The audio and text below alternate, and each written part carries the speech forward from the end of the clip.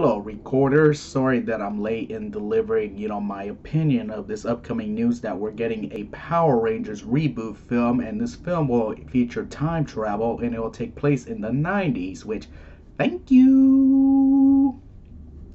Anyway, a couple of days ago, the Hollywood Reporter announced that they're planning to do Hasbro and Paramount are looking to do a Power Rangers reboot. Like, yeah, they're not doing a sequel to the 2017 film, which I, kind of did want to see what they were gonna do next with that film, especially with introducing Tommy, like how they're gonna handle that. And it's like, oh well. And of these plans for this reboot, they're bringing in the creator of Netflix's The End of the Effing World, this director Jonathan Ayer, I can't pronounce his last name. He's in early negotiations to direct this film, but Hasbro, if you need someone else to direct this film, come on, I can make an awesome Power Rangers film, even though I have no experience directing, with special effects or anything with a budget of more than $1,000 or even a budget.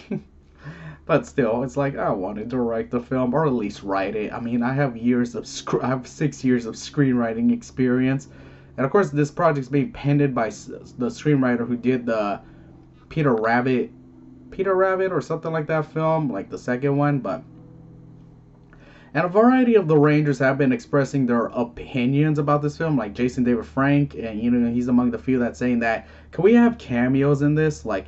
In all the Power Ranger panels I've been going to at cons, most of the alumni, like Karen Ashley, said that the 2017 film would have been a bit better if they had cameos of the original cast. Something to get the fans excited, not just the cameos from JDF and Amy Jo Johnson. And it's like they should have done a little bit more better with that, guys.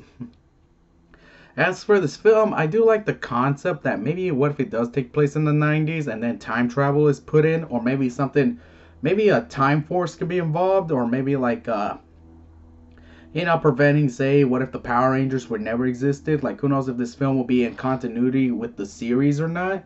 And that, yeah, this project should include like maybe the original cast involvement. Maybe, I don't know, they could use Lord Draken for this, seeing as he travels into dimensions.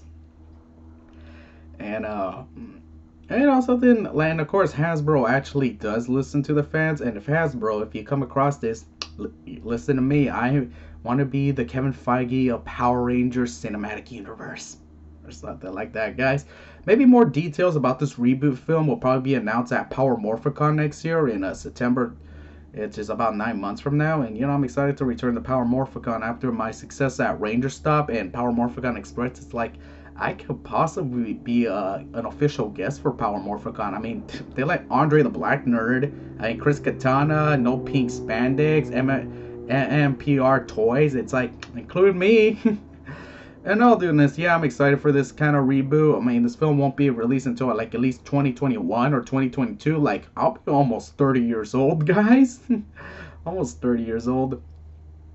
And all doing this, let's I'm glad that the power is being protected, and who knows, maybe this film, it's not sure if it's gonna be live action or yet, but seeing as they're getting a director, this will probably be live action, not like say an animated film or CGI film. I mean, have you ever seen CGI Power Ranger film? I don't know, guys.